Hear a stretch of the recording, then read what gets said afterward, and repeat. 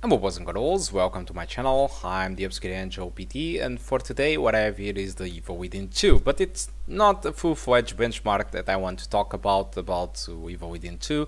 I want to talk about why I didn't release yet a full benchmark about Evil Within 2, and also about Shadow of War. Well, let's start with the more easy answer. Shadow of War, I didn't yet release the video because I didn't finish downloading it yet, because the game is huge, is around 90 gigabytes, and my internet connection is really bad. That is why I usually take so long to deliver the videos. And Shadow of War, since it's so big, it's going to take more of a couple of days, so I hope you understand that and wait for me. Okay, so that's one of the reasons why Shadow of War video isn't out yet. Although I'm already trying Evil Within 2, so I downloaded it faster than Shadow of War, because Evil Within 2 is much more smaller video game. It was around 30 gigabytes, and I'm not going to do a video review, performance review about this game, because the performance, guys, there is something really weird with the performance of this game. Probably many of you already discovered that there is a problem with the GPU usage in this game, and I can actually show to you the GPU usage on the game. It is around 70%, as you can see, and it seems like a CPU bottleneck. You know, if we hide MS Afterburner, and actually I'm not sure if I have the frame rate locked or not. Well, I have it. In fact, I have the frame rate locked, and that's something that I want to show you. For example, if I look to the floor, I can get those 30 frames per second. So in the upper right corner there are a lot of numbers with multiple colors. Those numbers are frame times. Frame times, usually the less the better, okay? And 33 means that is 30 frames per second. So if I have less than 33 milliseconds on those numbers, it means that I will have more than 30 frames per second. So I enable the target of 30 frames per second, and it seems that the GPU is completely fine with the targets. It is giving us a green color. The number it says that is 23, so probably if it wasn't the lock, I was getting now 40 frames per second while looking to the ground, obviously. But we can see that the CPU in there, it's kind of creeping up, because it's displaying yellow colors and red. It seems that the CPU is getting a trouble in sustaining the 30 frames per second. So okay, I'm looking to the floor, so that doesn't matter. So let's just get down off the stairs and get a little bit to a more demanding area. Okay, which is just down the road, which is the open world area. Okay, let me just go in here, and here we go.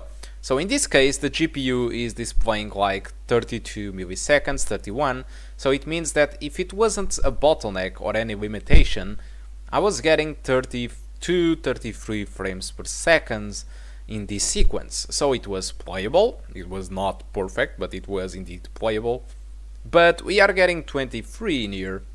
Of course I'm recording, but even without recording this happens. This way, okay, because of the CPU, which is marked on red and is getting like 40 milliseconds, I'm getting 23 frames per second. So it seems that we are getting a CPU bottleneck, but that doesn't make any sense. So when I enable MS Afterburner, GPU usage is at 75%. So it also implies that I'm having a CPU bottleneck.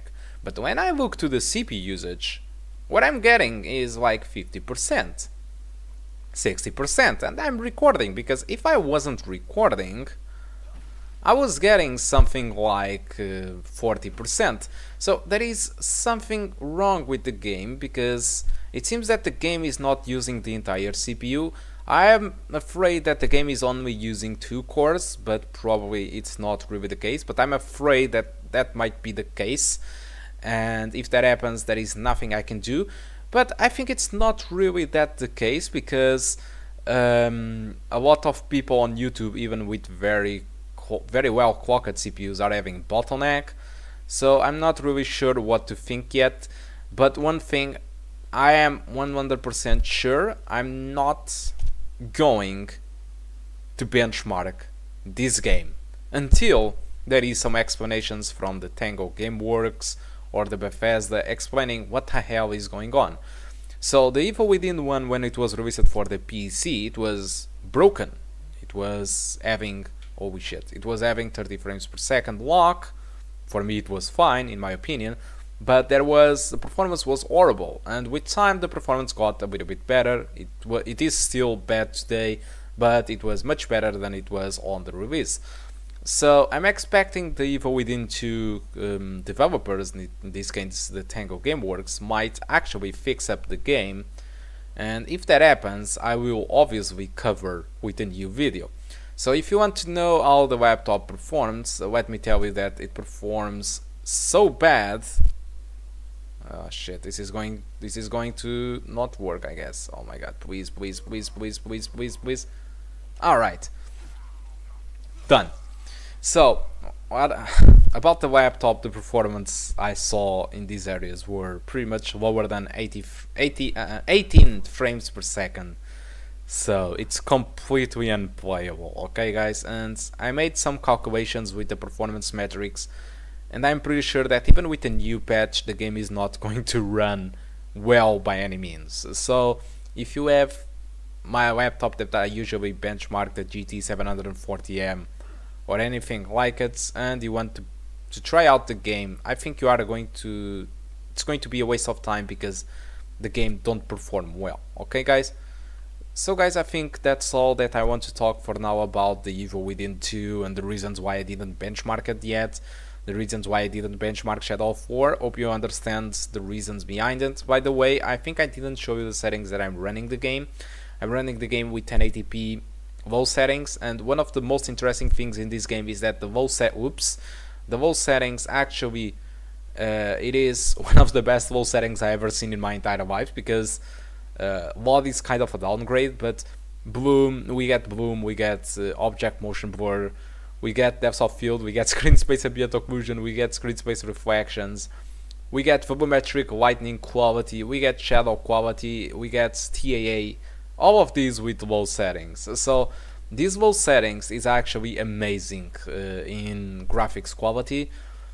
You can make it worse than low settings by disable, for example, DOF, screen space ambient occlusion, screen space reflections, volumetric lighting. You can disable all that stuff, but in my opinion the low settings, it looks like an eye setting of any other game. And actually, if I enable the rest, there is barely a difference. And I can actually show to you. It might not be good to show you on YouTube, but for example, I'm going to stand in here. This is the low settings, okay? And I'm going to raise it to high, and there will be barely a difference in graphics.